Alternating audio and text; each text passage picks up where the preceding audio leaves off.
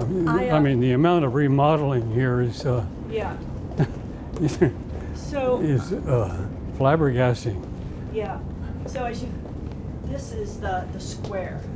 So it was against this wall, or this was 13? I would say 13 was to the right here, Yeah. and 12 was here.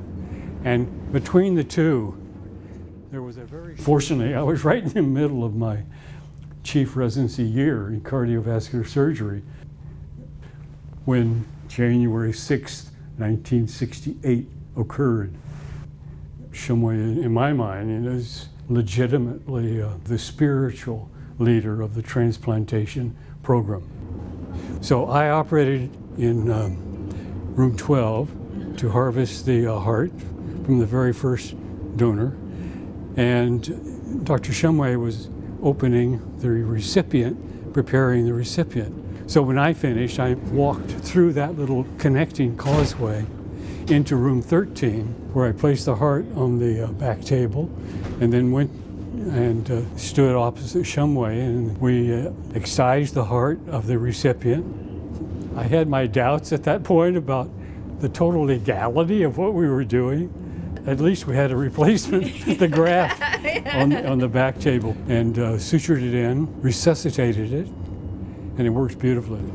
We then closed the patient up and wheeled him out of room 13, down this hallway, Yeah. I believe this hallway, and then to the left to what was in the intensive care unit. There's been some remodeling. Right. The bed was situated in this orientation. Okay. I noted reporters trying to climb the wall of this particular area of the intensive care unit. I personally did not have to deal with that very much. Dr. Shumway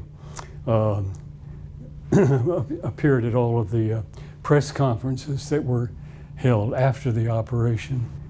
At the time, you know, he had to prepare the press for an outcome that would not be totally successful, and he did so by describing the patient's series of complications. And he did succumb 15 days after operation.